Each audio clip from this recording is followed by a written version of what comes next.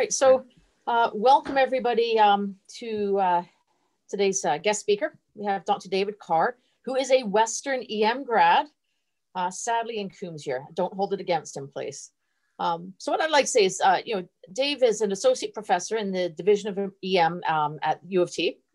He's an emerged physician and clinical investigation at UHN and Mackenzie Health. He's involved in a lot of things. So continuing professional development lead in the tri-division of EM at the U of T. And he's had loads and loads of undergraduate and postgraduate clinical teaching awards. During the baseball season, more recently, he now works at the Rogers Center as the medical director of stadium medicine for the Toronto Blue Jays. In 2010, he pursued his passion serving as an ER physician in the Athletes Village for the Winter Olympics in Vancouver.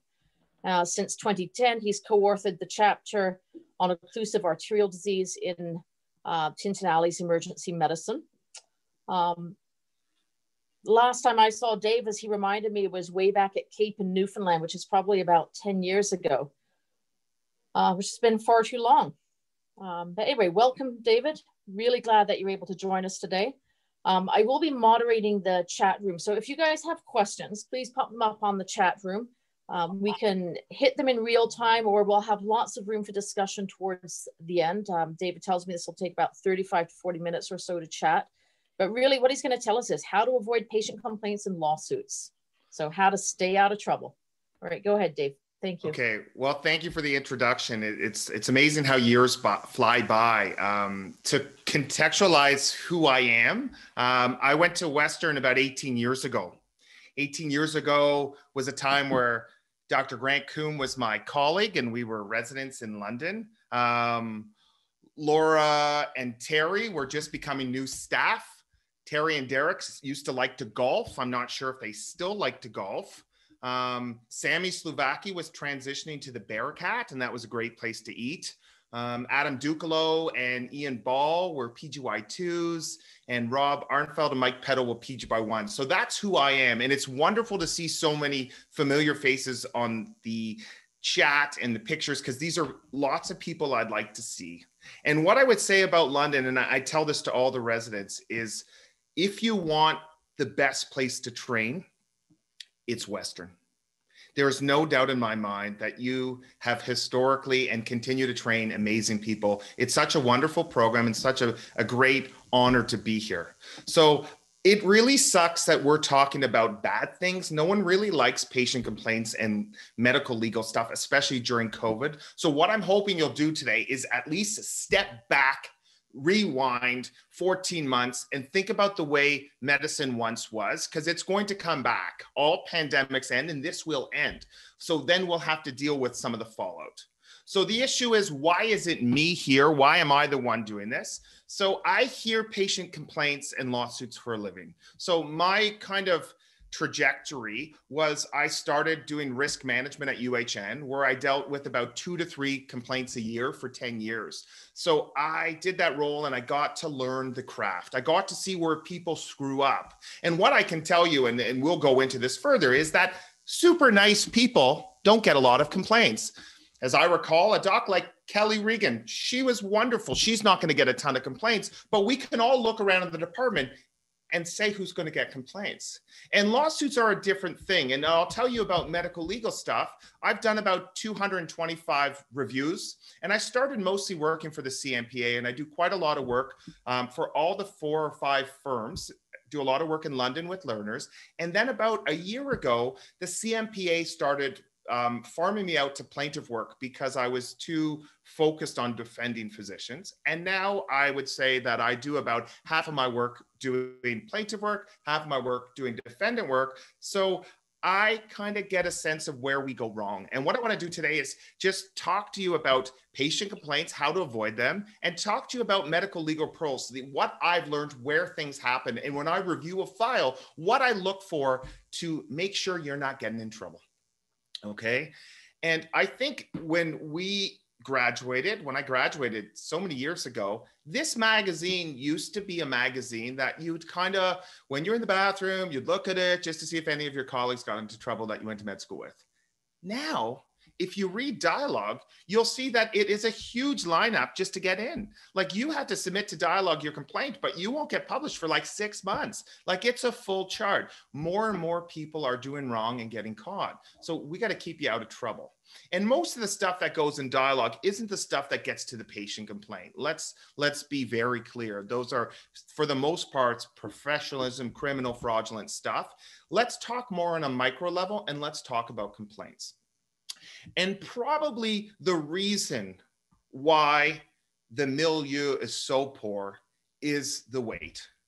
And really, when you look at people who stay in our departments for more than 24 hours, their mortality is increased by 3 times.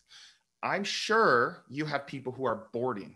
When you look at patients who enter a system that is defined as overcrowded, which is basically every day, we have a 5 to 10% increased mortality. So what you can figure and garner from that is it is a perfect storm for badness to happen, be it for patients' perception and for patients' outcome. And this is not made up.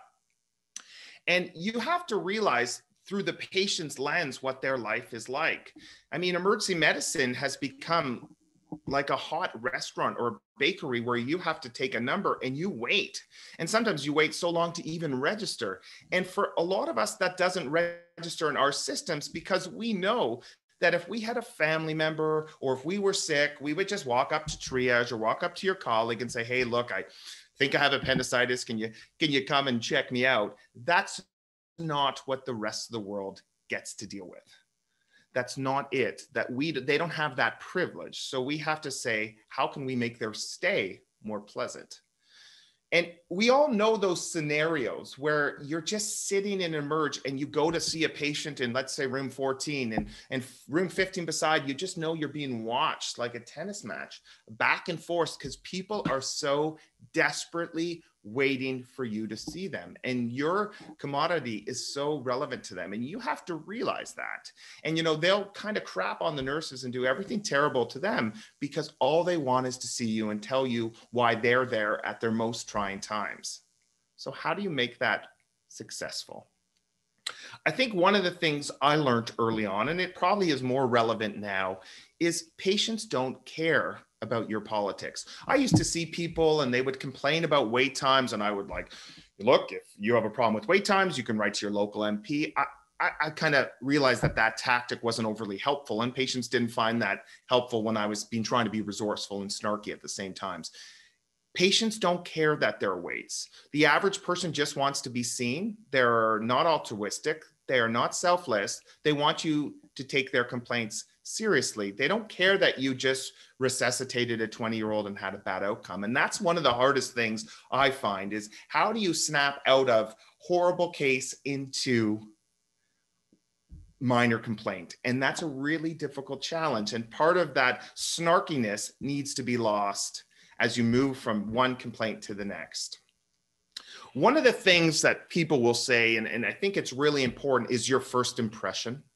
Your first impression is really important. And I'm old fashioned. I certainly have worked with some colleagues who wear jeans and a hoodie, and I don't think that's appropriate. Whether you're a lab coat person, whether you're not, whether you're a scrubs person, but what we know from an American Medical Association survey is that just looking the part improves satisfaction scores. I mean, I was fortunate enough to take to work, as was mentioned by Christine, with Dr. Coombe. This is the perfect look. I mean, look at, he's wearing the same shoes that he wore when we were residents together. His scrubs are perfectly tailored, and look at his attention to detail, looking up patient results online, certainly being there for patients. But whether you wear scrubs or not, people will judge you by how you dress. Whether that's right or wrong, it is what it is. So whether you want to get FIG scrubs or LHSC scrubs, which were so coveted in my day, at the end of the day, is you want to look professional. You want to introduce yourself. Hello, my name is, and I don't care if you say David or doctor, you want people to know your name, and you want to introduce yourself to everyone in the room. What's remarkable is how often people have no idea who the emergency physician who sees them. And it's probably because we just rush that through. And what I used to say is, hey, my name is Dr. Carr. Why are you here? No one wants to be talked like that. Why are you here? That just starts off the relationship poorly. Hello, my name is Dr. Carr. How can I help you today? Or what brings you to the emergency department? So much more the open language really sets the tone. And starting out wrong really sends you down the wrong path. I think it's also important to acknowledge that people have waited a long time. So often I will say, thank you for your patience. Thank you for coming. And I will be more facetious, and people I know who are really been troubling to the nurses, they're playing that tennis match, looking back and forth, because I know those people need to settle. And often you can settle them with just acknowledging them and thanking them. And they're kind of like, oh, he's thanking me. That's fantastic. And then you've kind of fooled them into thinking you really care about them. And that's part of the game, right? As I always say, emergency medicine is show business for ugly people. And you have to act and you have to show the part and show that you really care, whether you believe it or not. Pre-COVID, I would say this is the most important thing. Now with COVID, we want to get the heck out of the room at all times, but sitting down and talking to someone. If you sit, it is perceived that you spent double the amount of time in the patient-physician interaction than if you stand. So I will try to sit. I try not to kick out the 78-year-old Nona who's sitting and needs a chair, but I certainly will sit so that I could be at eye level to have that discussion, provided there's no infectious disease risk. I think that's an important way of making it seem that you stay longer and, more importantly, connecting with people on an eye-to-eye level. Now, if you haven't noticed already, or you don't know me, I'm certainly someone that you hear before you see. And I think one of the important things, and when I review patient complaints, it's a lot of he said, she said. You know, we work in tight spaces, and I don't know, because I worked at South Street in London, which was unbelievable to work at, and it was so hardcore. And I don't know with the new site what it's like. But we tend to have patient areas that are not too far from where our working stations are. And often what would happen is you go see someone and then you come back, you're discussing the case with the resident, and then someone else chimes in about something funny and you start laughing. And then they make a patient complaint saying, Dr. Carr was discussing me and he was joking around with the residents and laughing about me, and I felt very shamed. And I think you have to realize that it's broken telephone, and that you have to be mindful about where you are in the department, and you need to have that situational awareness, because if you're near patients, you better shut up, because they don't want to hear it. And obviously in really sensitive cases, certainly step really far away with your trainee so you can have sensitive conversations. I can't even tell you how many complaints come from that area. Now, Greg Henry, who's a famed emerge doc in London, talks about the Disney World presented, sorry, not in London, in Detroit, just across the river. And I love the Disney World principle. And the Disney World principle is such that when you go to Disney World and you take your family, you go and you line up and you go to Space Mountain, and it says the lineup at Space Mountain from this point is 2 hours. And if you're crazy enough to wait, what you don't realize is that is a complete overestimation. So what happens is that you get on to Space Mountain an hour and 20 minutes and you're like, oh, this is fantastic. I thought I was going to only wait 2 hours and I waited an hour 20. Wow, waiting's fantastic. And the way I do that in Emerge is I tell people, look, it's really difficult to get an ultrasound. It's really difficult to get an MRI. I'm going to do my best. I'll see what I can do, but that ultrasound might take 3 to 4 hours. I just want to set your expectations. That MRI might take 8 to 12 hours. And then fortuitously, when that ultrasound is called for in an hour, they think that you're magical. And I say, they're taking you for ultrasound? And then they look at me, Doc, that's amazing. I say, well, I guess I made a little call. And even if you didn't, even if you did, it makes it look like you helped. And people feel like they are winning, even though they haven't. And even though you have nothing to do with getting them an early ultrasound or an early MRI, but DI is quiet, they feel like you have advocated. And people want to feel valued while they're in your department. Make a difference.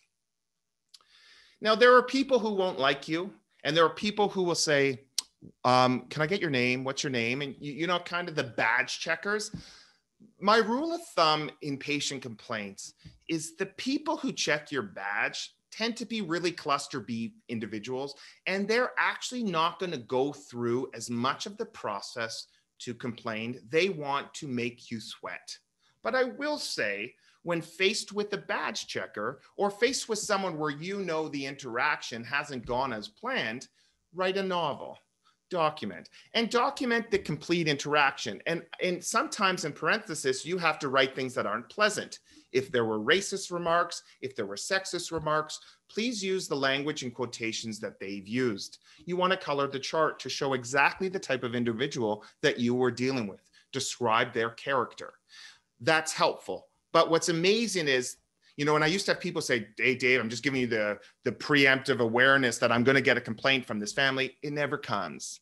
The complaints are the people who are passive aggressive and you had no idea. You caught them in a passive moment and they complain about you and you actually didn't think that it went so badly. And that's where you have to realize that all the rules of doing the right thing should be applied for everyone, because it's not only the people with the squeaky wheels who need the grease, it's everyone. I think you have to realize when people leave, they go home. And I think you have to be mindful of what time of day it is. And I think you have to be aware of the fact that at night, if you send home an old person at 3 a.m. who doesn't have keys, they're going to have angry children. And angry children tend to be more angry than parents. So what I would say is make sure you have a cutoff or a safe time for people to leave the emerge, and make sure you know what that is. And I want to just tell you a story about a patient I saw. I saw a person who had been seen in our emerge. She had kind of right upper quadrant pain, NYD. She had severe pain. She was given Toradol. She was given Dilaudid. She had an a chest X-ray. She had a D-dimer, which was positive. She then went on to have a CTPE. She was given Dilaudid to go home. No one found an answer, and she was coming in for a prescription renewal. So how does that make you feel? It's Friday, it's busy, you're at the Vic, you pick up this chart, and you probably are like, oh, second opinion, opioid prescription. I don't like either of those. So I went in with just the, hi, it's Dr. Carr. I understand you just want more opioids, or something snarky like that. I let my emotions start my interaction so poorly. And you could tell that she was just pissed. And I knew I was out of line. And I said, look, okay, let me start again. I'm really sorry. Let me step back. And I asked for a restart, because sometimes you get off to the wrong, you're just not connecting with one another. And you say, you know what? It seems like you and I are argumentative. Why don't we try this again? And it's amazing how that works. And really what was happy and what was funny is I went to examine her I was going to get the ultrasound machine out to look at her right upper quadrant. And I realized she had shingles, and no one had really looked at her skin. And here I felt like a complete ass, having yelled at her for coming back when we had not really made the diagnosis. And it's always fun when you make the diagnosis of shingles on POCUS, but hey, POCUS is great. But apologies go a long way. I'm really sorry that it started the way. I'm happy you came back and persevered. Obviously, you knew something was wrong, and it's really good you came here. It sounds like, you know, sometimes shingles presents late, and I can give you a medication that might really help your pain. And problem, tragedy avoided, because patient complaints are a nightmare. And one thing I will say about when you have a patient complaint is it's really important to have someone, whether it's your department chief or mentor, to really help you through the process. Because what you have to realize is that anything you write to a complaint in response really should be vetted, and really should, if there's any medical legal risk, if there's a patient error, you have to really be careful of what you write, because it can be subpoenaed against you. This is very different than he was not nice, she was not nice, in which case there's not going to be litigation. It may be college and you want to do everything to just make it go away. But we can talk about that when we go into the legal side of the talk, which we are, in terms of where you want this to go. People will forget what you said. People will forget what you did, but people will never forget how you made them feel. And that is why the nicest person and the nicest docs in your department don't get patient complaints, because all it takes is one tone, offside remark to really piss someone off. And especially in times like this, people have a short fuse, whether it's in the supermarket or here, to complain. And the last thing you want is a complaint. And I get it. Things are stressful, but anything you can diffuse now is to your benefit.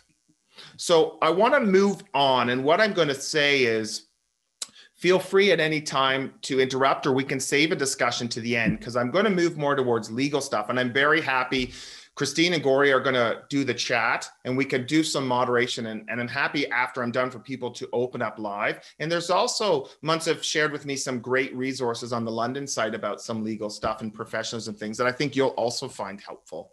And I think this CMPA document about emerge work, and remember, it used to be that the risk of being sued was about 1 in every 7 years for emergency physician. Those numbers are clearly up now, and I don't have them. But what we know is we have the highest malpractice rates of any non-surgeon.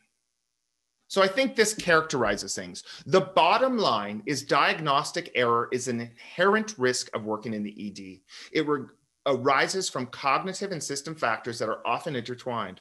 Fortunately, there are ways to mitigate medical legal risks from diagnostic error, such as recognizing your cognitive biases and documenting your clinical thinking in the medical record. And I think that's a good statement to think about it. Now let's talk about where things go wrong.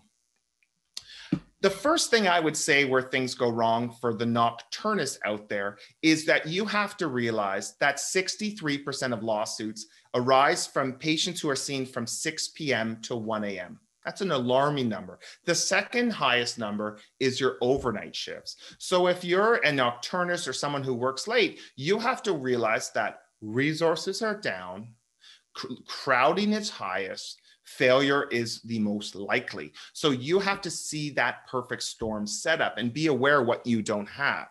You have to also realize the temporal factors, which is to the length of your shift corresponds to the likelihood of litigation. People who do 12-hour shifts are much more likely than people who do 6. And furthermore, the person you see at, you work the 6 to midnight shift, the person who you see at 6, you may end up just doing a CT head, you may end up doing blood work, but the person you see at 11:30 requires the exact same care. Yesterday I picked up a chart at the end of my shift hoping to help out. It was a person who had a post-op infection. I thought this would be simple. I could get the consulting service to come down. I kind of saw the person, ordered some blood work, ordered an x-ray. It was a thoracic patient, called thoracics. And then the thoracic surgery resident comes to me, Dave, the lactate's 8.1. And you're like, crap, I don't want to deal with this. I'm at the end of my shift. Maybe it's not for thoracics, but you owe them the same standard of care. And never in the minds of the judges or plaintiff attorneys do they say, you were at your end of your shift. I could see how you would just want to do that quickly and don't worry about it. That's totally kosher. It's not. The standard of care is not reflective of the length of your shift or where you're at in your shift. So be mindful of your practice and don't shortcut patients who need workups just because you don't want to pass them on because that's not in the culture of the shop you work at. 20% of physicians don't read the nurse's notes. I would say that there are so many litigations that I see that are successful based on things that are in EMS notes or nurses notes. And sometimes EMS notes aren't readily available, and I'm totally sensitive to that, but the nurses notes are. Documentation of things like sudden onset of the worst headache of their life, severe pleuritic chest pain are things that need to be addressed. And I'm not saying that no matter what the nurse says that you should do what he does and therefore go down that pathway, but you must acknowledge that you've read it. You must acknowledge that you've looked at the vital signs that they've documented. If they have set this chart up to be a rule out subarachnoid by language such as sudden onset of the worst headache of their life, then you need to, if you're not going down the CT or LP route, then something along the lines of, clarified statement on the nurse's note about sudden onset. Actually, this patient has this headache every day. It's no different than others. They actually said it didn't happen. Definitely go there, address that. You can't leave it blank. And I'll tell you a crazy case, and this is a really difficult case, which was a person who had cellulitis.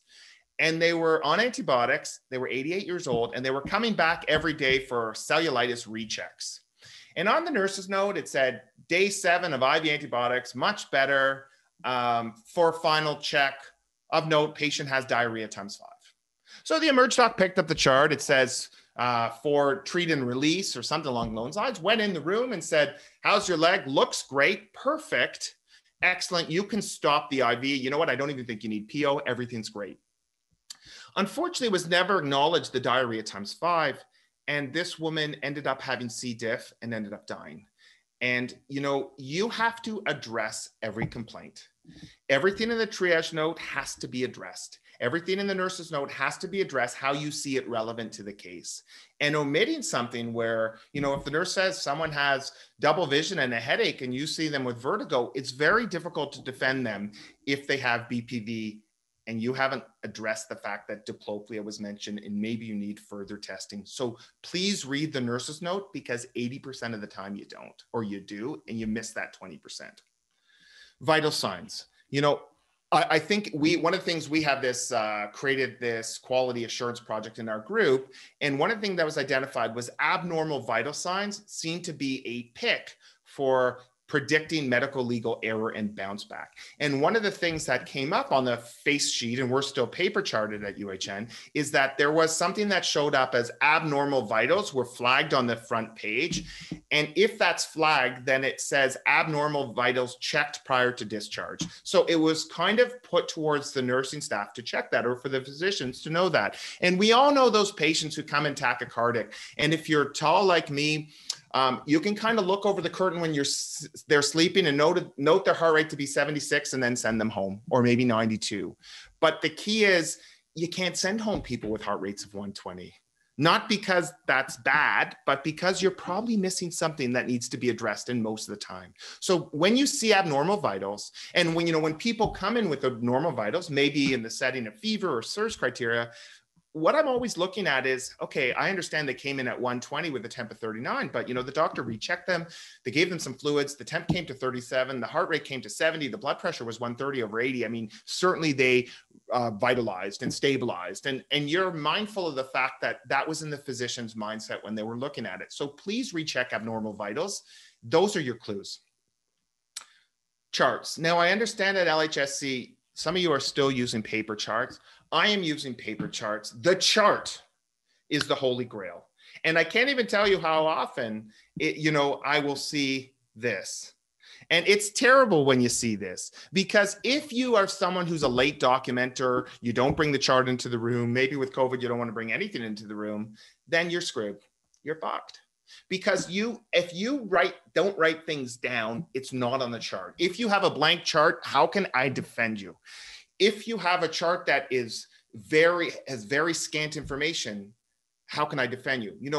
Defendant lawyers will always tell emerge physicians to say, well, it's my standard practice of someone to come in with a headache to do a full neuro exam, a full HINTS exam, a full cerebellar testing. And I'll just say, but you didn't do it. It's not documented. You documented your abdominal exam, or you didn't even document an exam. If it's not documented, you didn't do it. And you have to realize that mantra. And I think as we move towards electronic medical records or Epic, and people have macros or stuff like that, again, we can discuss that as a whole in the question period if people want, but you want to show that you've examined the person. And if you are writing, I think it's pretty well understood that for some reason, if your handwriting's messy like mine, that it is perceived that messy handwriting equals sloppy care. Whether that's right or not, it's not. But if I have a doctor and I have to have them transcribe their note and they say, well, I don't know what I wrote there and I'm not sure what that is, it just speaks to the nature of the charting and documentation. It's why Epic will be, or whatever you choose will be, a good thing, because my handwriting is much better when I dictate. And I think that's important. And it tells a story. And one of the reasons I like dictating is I can provide a patient narrative. The patient has a chest pain. There is a pleuritic component, but they've had this for 6 years. There's nothing that really changes. I didn't find the need to do a CT. They're PERC negative. They have no risk. And despite them being sent here for a referral to rule out a PE, I don't feel that this is appropriate based on X, Y, Z. If you have to handwrite that, you tend to be lazy. And you can't be lazy in charting. And I don't want to Americanize medical legal risk. But at the end of the day, as we've moved away where litigation is becoming a much more busy job. In fact, my medical legal practice is really about a third of my line of clinical work, and it takes a lot of time and there's a lot of litigation. So be careful. Know who you're getting advice from. I think this is a really important thing. All of us are currently working in an academic institution. Some of you residents will go on to work in community sites. Some of you will work into academic sites, but you have to realize who's answering your page. And you want to document, and clearly if you spoke to a PGY2 in surgery covering urology who's telling you to send home a person with a fever, a white count of 25 with a stone and just give them Cipro, that may not be good advice. Now, if you're speaking to a staff who says the same thing, that is also not good advice. But you have to know who you're speaking to because there's a higher standard amongst the accepting physicians and staff than there are residents. And you have to realize that when you're talking to people. I know I've had cases where, I have in the middle of the night, someone with abdo pain, you do a POCUS, they have a AAA, they're a little hypotensive, they're shocky, you don't know if there's a rupture, and you call radiology and you do that CT and they say, well, he does have a AAA, there's some clot in there. It's hard to say if that's new or old, if he's ruptured or not. And it's like, well, can I ask, and I don't mean this with any disrespect, what year are you? And he will say, or she will say, well, I'm a 2. And I'm not being a jerk about it, but maybe given the brevity of this case, given that I'm worried about a ruptured AAA, maybe we could discuss this with your fellow or your staff. And if you're uncomfortable, I'm happy to call as well, because there are certain things that you can't rely on. And for life-threatening things, you have to realize that you're speaking to a resident, and if they're junior or not comfortable, you have to advocate for your patients. You have to know the importance of ordering the right test. And if you don't order the right test, you can't use it to falsely reassure. I think it's important to know what tests you need. And I use the sort of criteria such as no CT had as per Canadian CT rules, no C-spine X-ray as per Canadian C-spine rules. So I use validated standard practice, standard of care tools to decide imaging tests. Now I'm going to ask you a question, and this is kind of awkward because at the end of the day I'm going to ask you to do this on your own time. So what I want everyone to do, and I can see you have to realize this, is I want you to put up your hand if you work in a center that has a CT. Okay, I see it. You all have a CT. So what this means is that every one of you has a CT, and if a patient needs a CT to rule out a dissection or to rule out something scary, it needs to be ordered at night. One of the things that comes up time and time again, you see these people with chest pain and they're getting morphine, they're waiting for a CT and they're getting morphine and morphine. Maybe it's a PE, apart from the fact that PEs don't get opioids, one of the things that comes up is radiologists will say, they never called. If they wanted a CT dissection study, I would have done it, but they never asked. They're not going to be your friends. You have to call and document. I had this great case where I had this person with Angst-Spond who had a neck injury and started to have numbness and weakness in her legs. And the emergency doctor saw her and said, I spoke to neurology, I spoke to radiology. Neither of them are able to allow for an MR of the spine at night.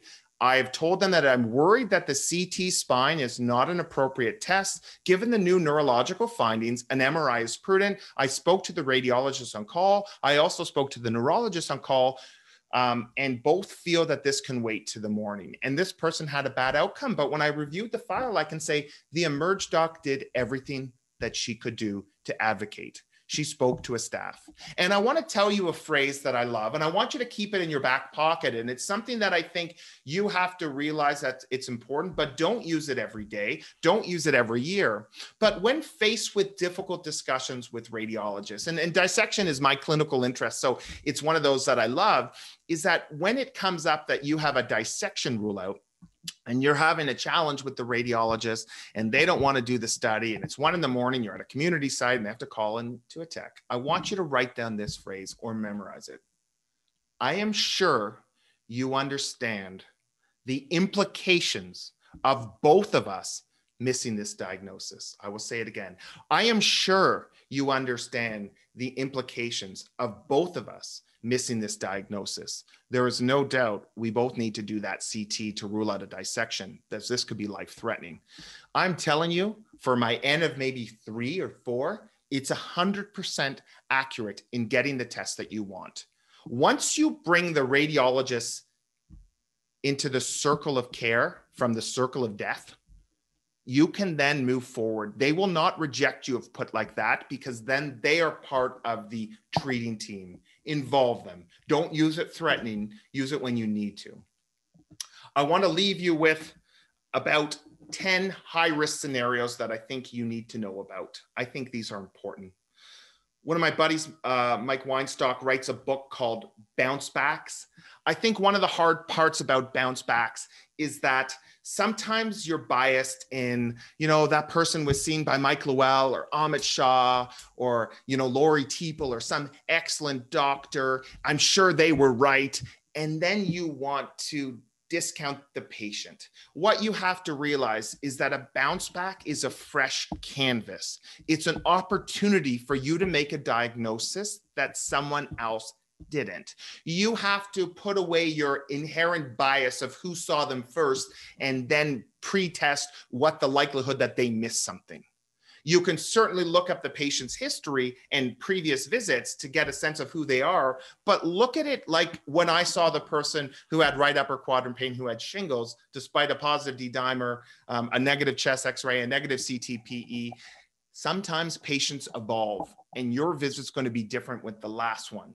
And you will get more information, so make the right diagnosis and realize that with bounce backs, it's a setup for a medical legal mistake.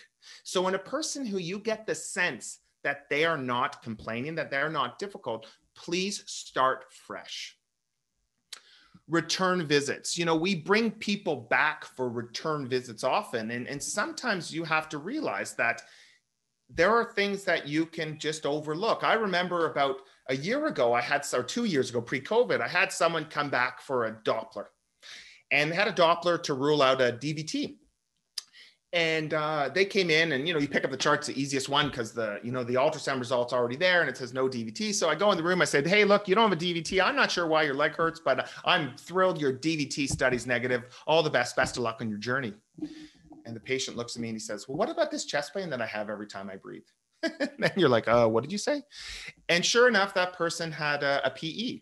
And, that was on the chart yesterday that they had chest pain, but because they had some leg pain, the doc thought I would do an ultrasound first, but that wasn't communicated to me. So when you bring people back for return visits, whether it's antibiotics, whether it's imaging, make sure that you have some tool that allows the doc inheriting the patient to therefore know what to expect the course is.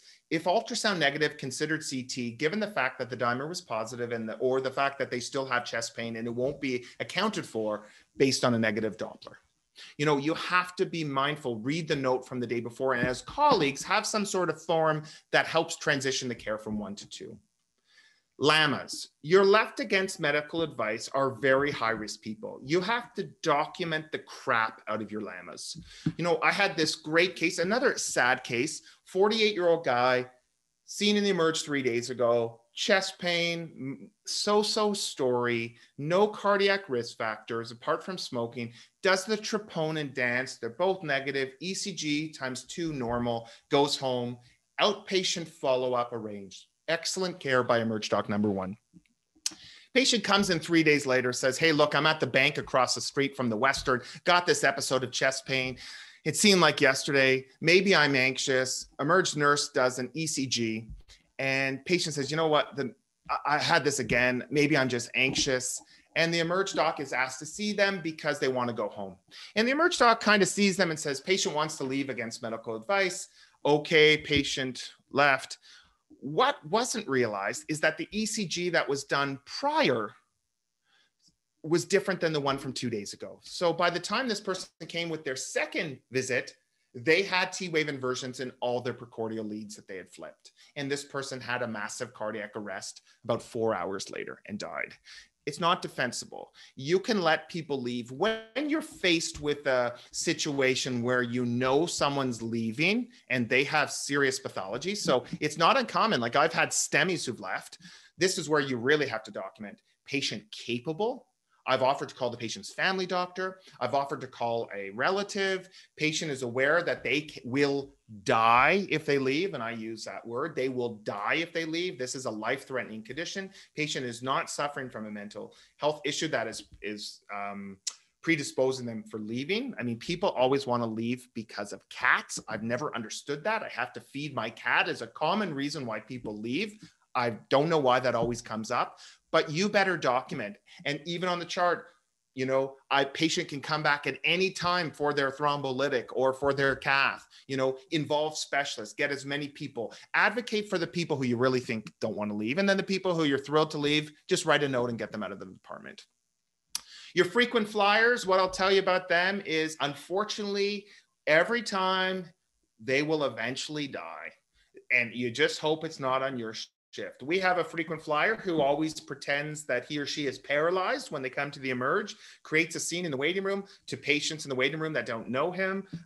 They think something's crazy. They're all screaming, you got to help this person. We kind of have a rule that you don't see this person in the main emerge, you keep them outside. I'm sure you have someone like this.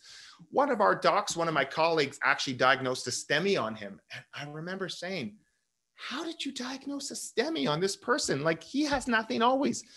And he said, he walked up to me and said, I always come in and I'm paralyzed. I actually have chest pain. I never get chest pain. I promise you, I'm not faking it.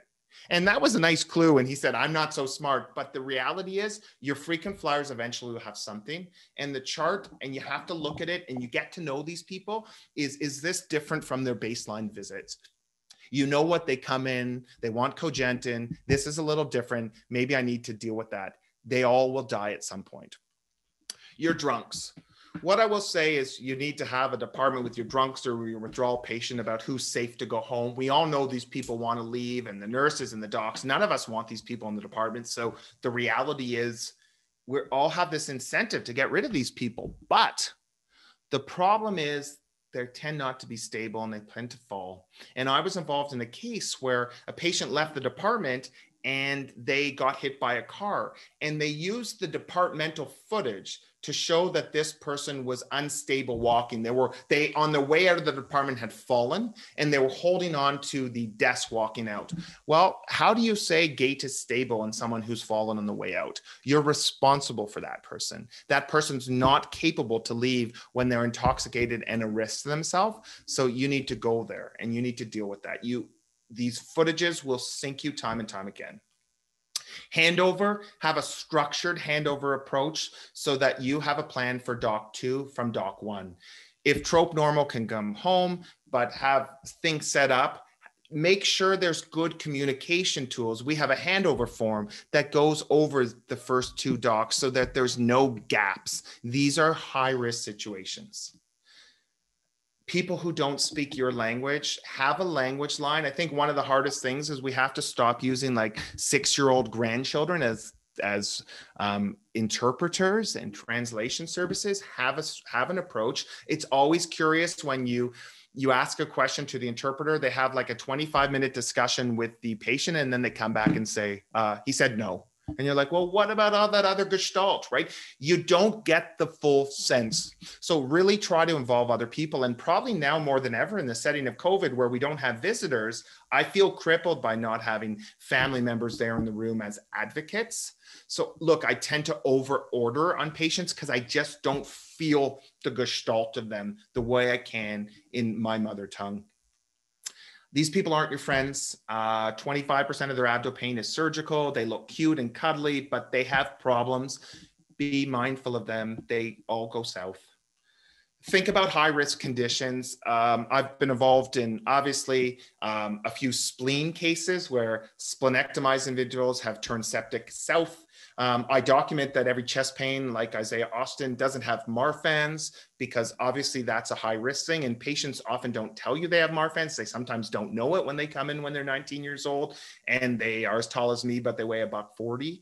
You have to be aware of what that looks like. Your transplant patients, your mechanical valves, know the high risk conditions and know the high risk complaint of pain out of proportion. You know, there's not a lot of things that cause that. And unfortunately, some of these patients who have things like neck neck fash or compartment syndromes can be difficult to begin with based on socioeconomic circumstances or people who maybe have a history of IV drug use or something. But, if the nurse writes screaming on the floor, rolling in pain, 10 out of 10 pain, well, you know what? You better make sure if you're sending that person home that you've thought about the severe 10 out of 10 pains, the torsions, the compartments, the neck fash, and other things.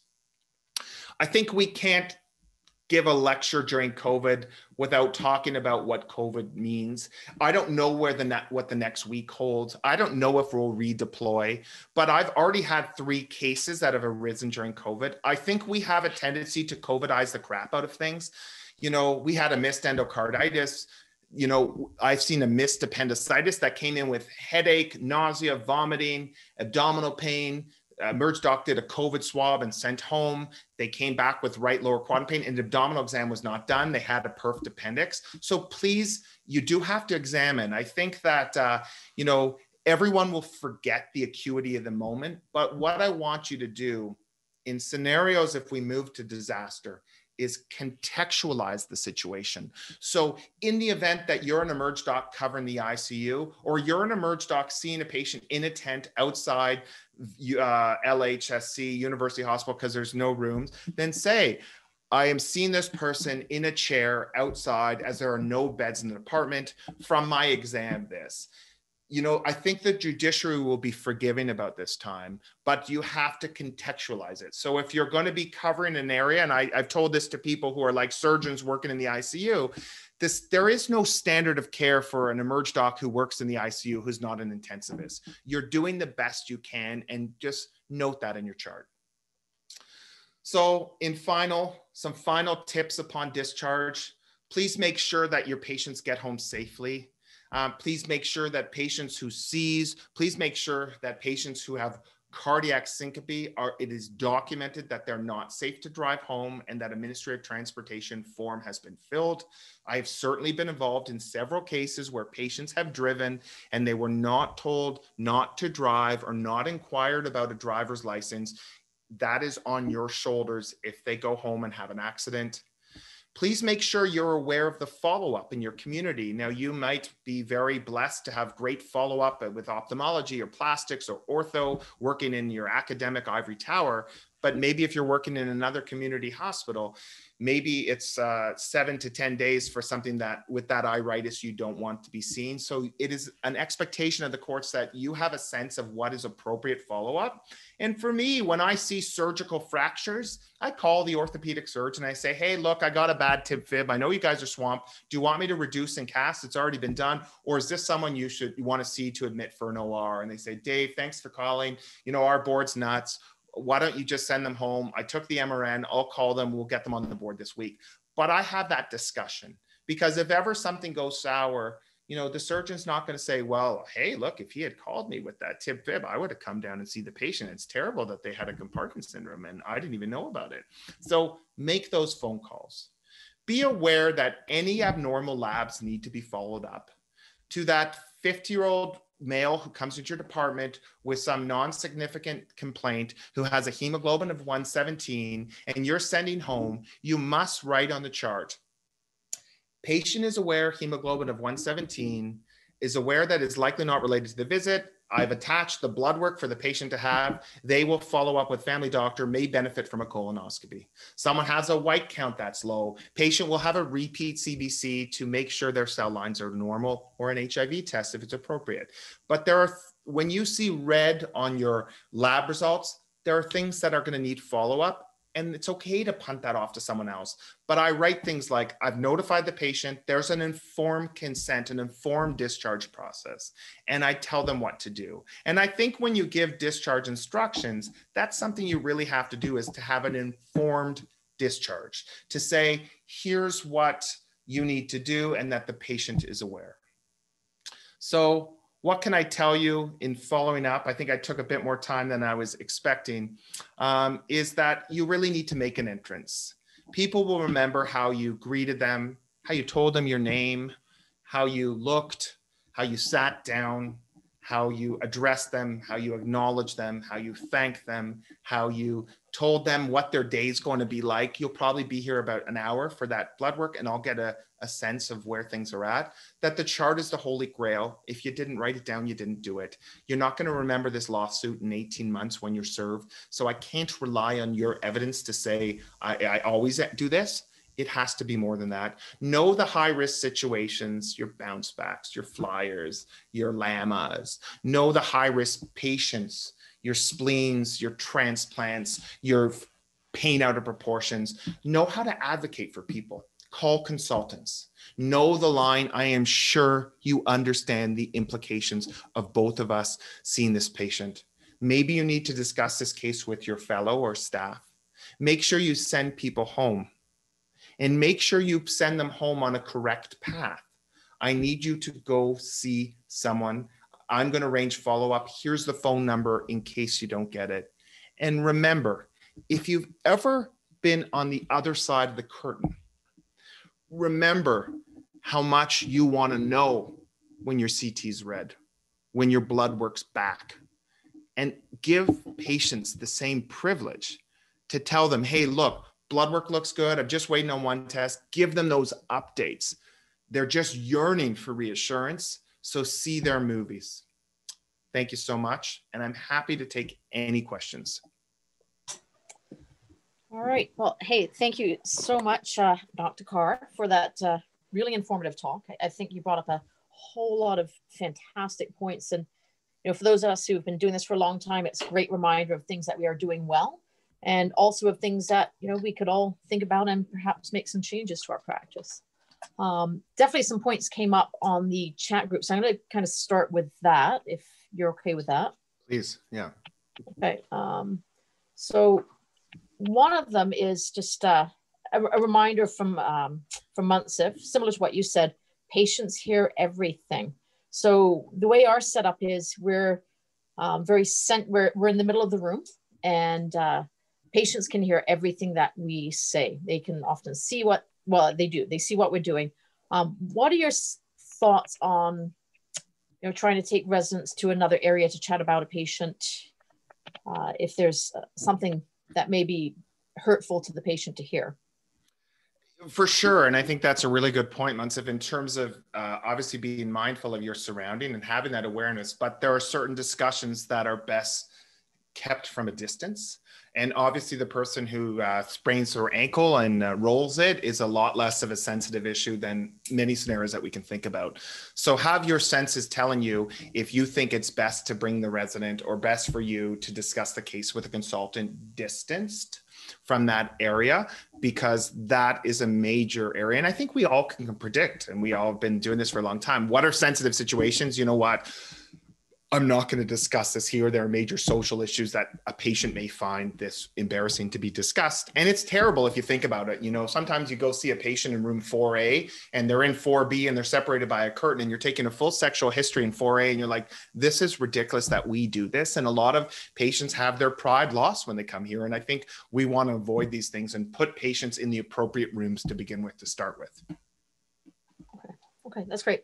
One of my colleagues said, just wondering your thoughts about documenting things that could perhaps be interpreted as insulting to patients on official documentation. For example, malodorous, disheveled, ornery. I do like the ornery. And how could that affect things or reflect on the writer if there's any kind of legal proceedings or review? Yeah, so remember that patients own the medical record. So you certainly don't want to write things that, you know, one of the things we have at UHN is this patient portal. And at Mackenzie Health, where I work, people have access to their charts, and you better be careful what you write. If you're going to choose to write things that are negative, it has to be in the context of as I described, if you have someone who's very rude or you're worried about a complaint, or you want to document their treatment or behavior in the emerge that's appointment. But I think you can say things like you're obese. Like, I mean, it is what it is. Like, and you can say things like that, you know, the wound was malodorous or patient was poorly kept. those are probably within the realm of what medically people would use to describe people. But there are other things that can be very, you would never, in the old days, we used to say FLKs. I remember funny looking kids was something when, for those of us who trade, obviously no one says that anymore. You would never write, I saw an FLK, you just wouldn't do that. But there are things you can write that, dysmorphic figures, unsure about the significance or things like that. Great. So recently we've been switching to online documentation. So I don't know, I'd say maybe there's a quarter of us in the group that are using a system called Dynadoc. And it's, I think it's going to be a great system for better documentation. We have a choice of using some presets or drop-down boxes. I just tend to type my thoughts as I go through, similar to as I would write a chart, and some of our staff are dictating into their iPhone, having it go over. I think it's slowing us down right now, but what are your thoughts on these changes? Look, I think they're wonderful. I use a Dragon dictation system. And what I will say is, as I say, being able to speak a narrative, people don't chart lazily. What I am bothered by, and I think sometimes you see these macros where it's like insert macro and it pulls this ridiculous 400-page note, which it's very clear that no one did any of that exam. You have to be careful. And if your macro is, if a patient gets a copy of that medical record and says, it says here that he did this, this, and this, he didn't even examine my belly, I think you need to be careful. So look, everyone has to do what they're comfortable. I think there's roles for macro in your electronic record and dictation. I tend to do blank note. And I freestyle my note, and then I might insert some things like my discharge instructions. I might pick in some of the lab values or imaging, but what I'm careful about is not, you just have to be careful that someone's going to read it. So if you're going to say you did all these things for everyone, it may be that you don't. And especially during COVID, when our physical exams are limited, be careful what you're documenting you did. Yeah, absolutely. And I would echo that. So I actually do peer assessments for the CPSO, which means I get to review physician charts, and some are fantastic, some are horrendous. But some of the things that I think are not well done in general are making some sort of comment on your interpretation of ECGs, imaging, and abnormal lab values. So somehow acknowledging that you've actually seen them and made an interpretation. And discharge instructions are invariably poorly done. And that's probably one of the most important things that can protect us medical legally.